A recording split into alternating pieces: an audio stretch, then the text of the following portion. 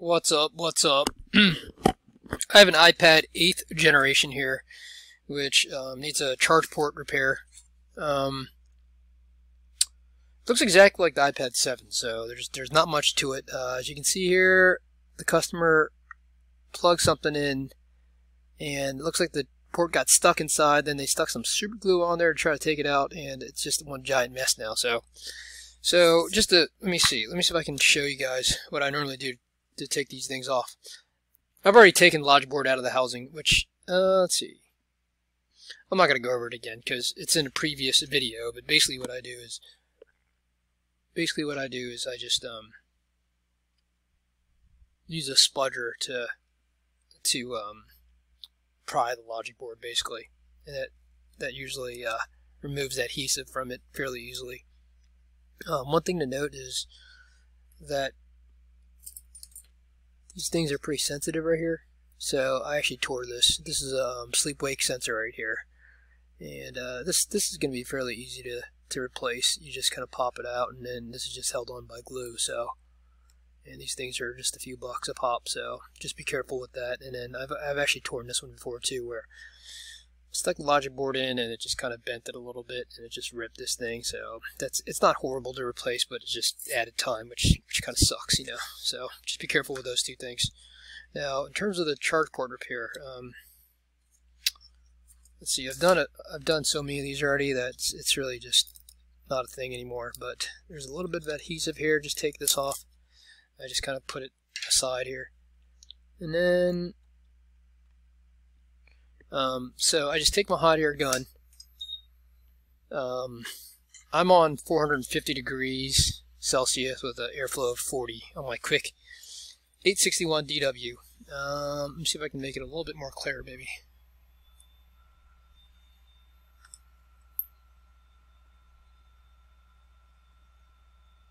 The thing about these charge ports is that I think when people try to do it themselves, they're like maybe a little bit scared of using too much heat, you know, and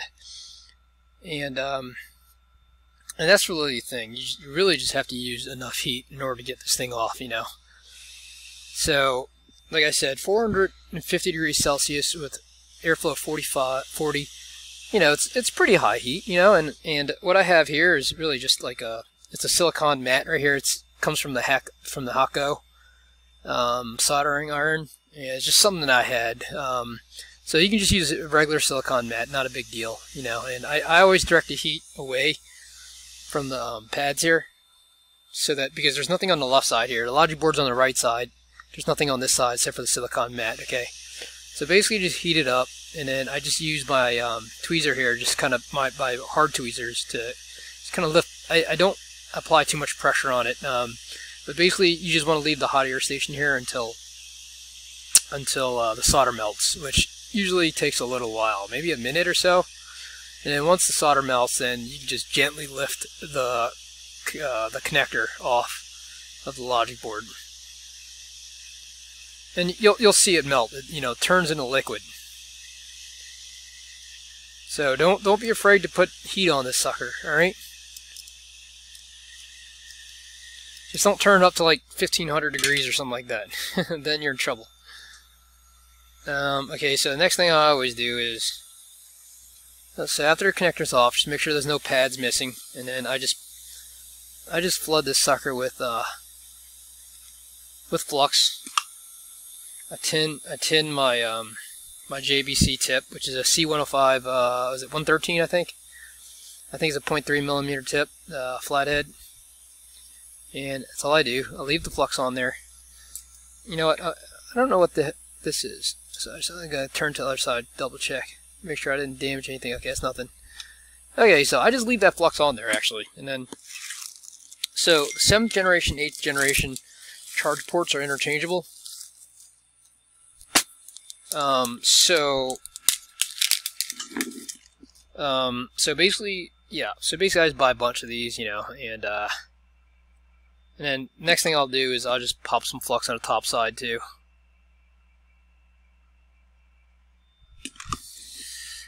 And then I'll use my JBC C105 113 tip again, and then basically you just have to line up these little these little tabs right here, so that you can tell that these things are aligned properly. Okay, so first thing I always do is I just tack that one side first, and I usually have my tweezers here. Okay, so tweezers, just that one pin. All right, and then you come over here, realign this one, and then just do this pin. And then after these two pins are tacked, then I just go like this.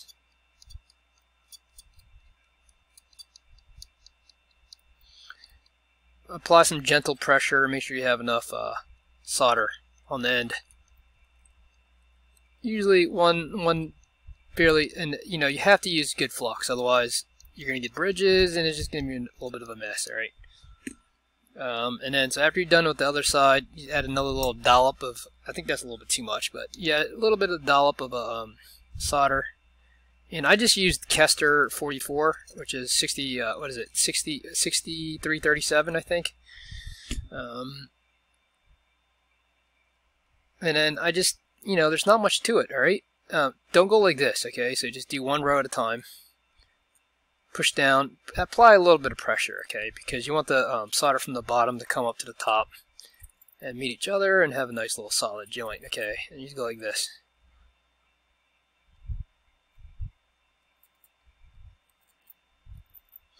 Usually I'll kind of do this like, I'll kind of go like this and just make sure the dots aren't showing anymore, you know, and sometimes I'll just kind of go over it. If I feel like there's not enough solder on one of the pads, then I'll just do it again, you know. So that's it, really. So that's it. That's it. And then you get some IPA. And then clean it up a little bit. And I'll get my Kim wipe here, clean this up, so I can put the sticky back on.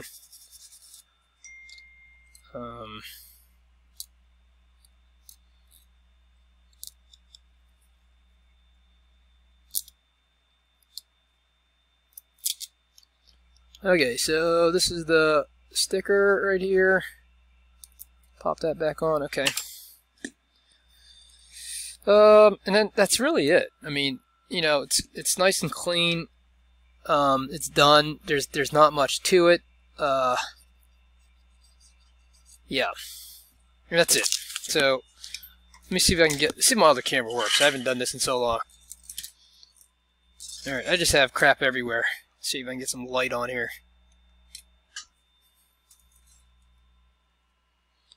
Whatever. All right, you can kind of see it. So let's see. I really need to replace this thing. So let me just see if I can do that before. And I don't have any of these brand new ones. I mean, it's possible this still works, actually. So maybe I should just try it. Well, no, I better not leave it.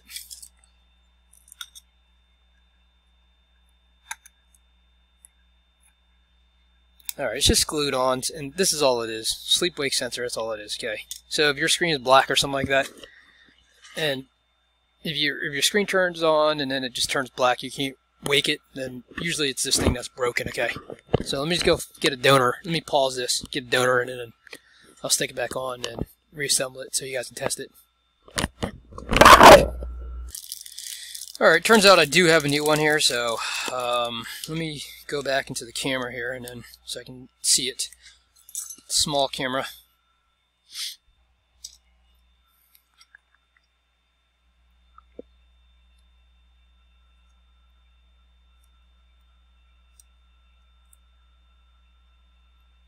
Alright, well that's not gonna work. So anyway, let me get some double-sided tape real quick. So I can, you know what, should I just glue it? Maybe I'll glue and tape. Let's see.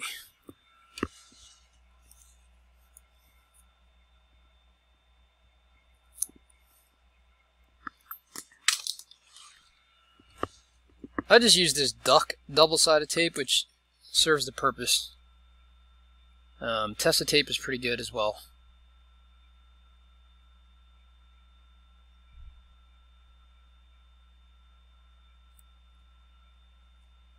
You're not going to need much for this right here, but you can also use B7000 glue, whatever you want.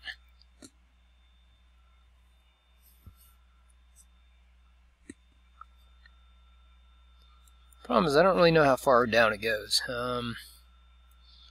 So maybe I should just, let me leave this out real quick, reassemble it, and then we'll just glue it back on after.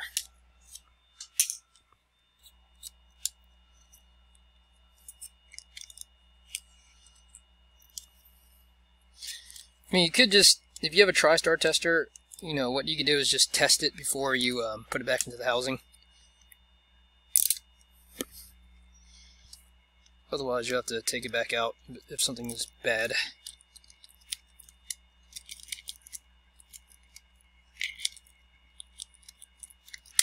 Which I will probably do. Let me see. Okay, let's do this. I don't know if you can see that or not. Anyways, let me okay, let me just do this.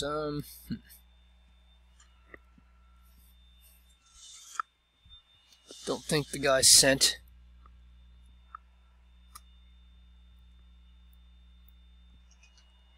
So let me just do this.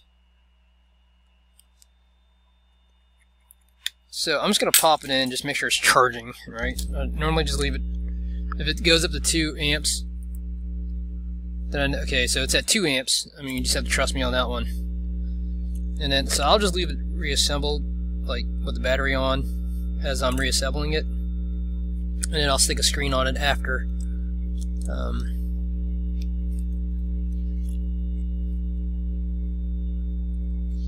For testing. Dang it.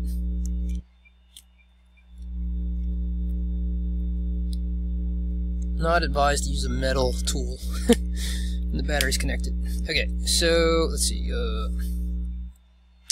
Okay, let's just put this one back.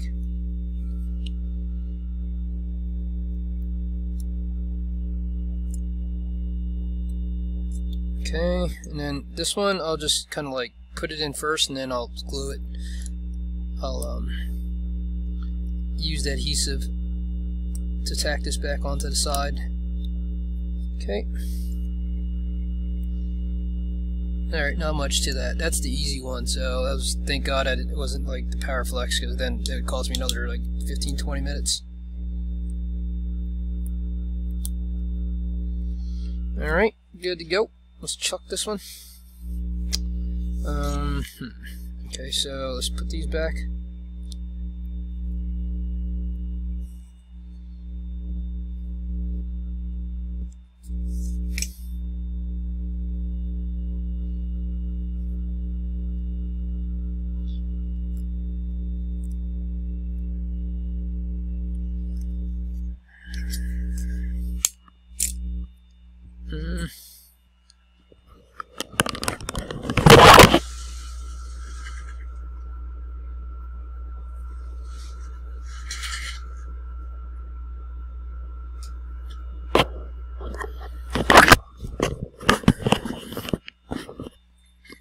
Okay, let's see. Okay, so these 2 screws here,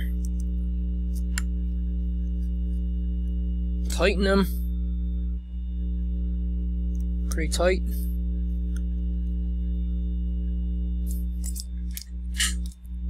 mean, there's really not much else to it. Do that.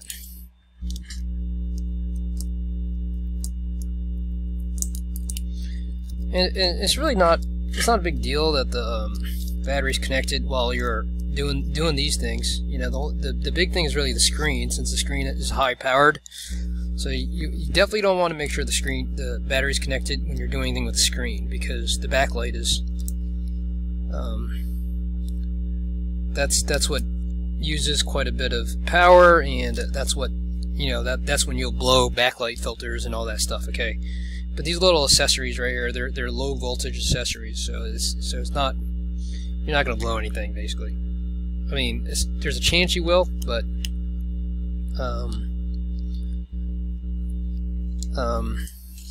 odds are that you won't. All right, so that's done. Let's see. Okay, let's put this bar back.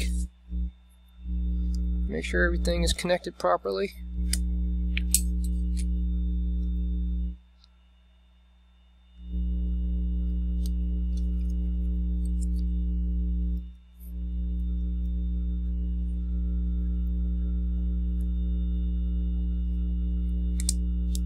think maybe I lost one of these screws, maybe, or I don't know. What is this? Don't think this is the right screw for this, but nope, it is not.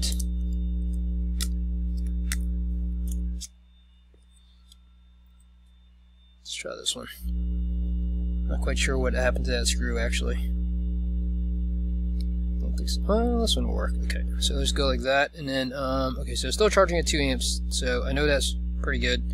Oh yeah, I was gonna say that what I've been doing also is using this B7000 right here, and like, I mean, there's a flaw with these things, so I just put a little B7000 on this screw right here, these 2 screws, and then this one right here,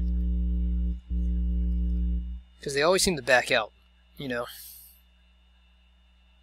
So, I mean, I don't know if it works or not, but that's just kind of what I've been doing now, but that's what causes the charge port to go bad oftentimes. So, I'm just going to put a screen on this and test it, but I'm pretty certain that it works. So, anyway, so that's how you do an iPad 8th generation charge port repair, okay? Thanks for watching. I just wanted to say thank you for watching our YouTube channel. We make these videos to help you guys learn how to do micro soldering for normal repairs. I want to take this time to promote our online course here. We created an online course hosted at udemy.com. If you go directly to Udemy, it's $150. If you go through microsoldering.com, click on store shop, and then click on this first product right here, there's a coupon code that gives you $50 off of our online course. So our online course, it was created by Tom and myself. It contains 4.5 to 5 hours of online video instruction. It'll teach you everything that you need to know to get started with micro soldering. So basically, we start with the basics, you know, just the component level, how to use ZXW tools, how to set up your tools, what kind of tools you need, how to set up your hot air rework stations, use your micro pencil and tweezers and DC power supply and all that stuff. And then we go into actual repairs. So the 4 most common problems are no backlight, no touch, no charge, and loop disease. And with the newer versions of the iPhones, we also have a section on logic board separation, because with the 10 and up, the logic boards come in 2 pieces. So we also have a section on how to separate them and put them back together. And then our last section is all about data recovery. So this is it's 4.5 hours of just good stuff just to help you get started, okay? And with the way that cell phone repair is going these days, I think it's essential to learn how to do micro soldering for your business. If you're interested, like I said, just go to the website here, microsoldering.com, and click on store shop, and then click on this right here, and you'll get $50 off. So thank you for watching our channel, and hopefully you'll enjoy the course. Thank you.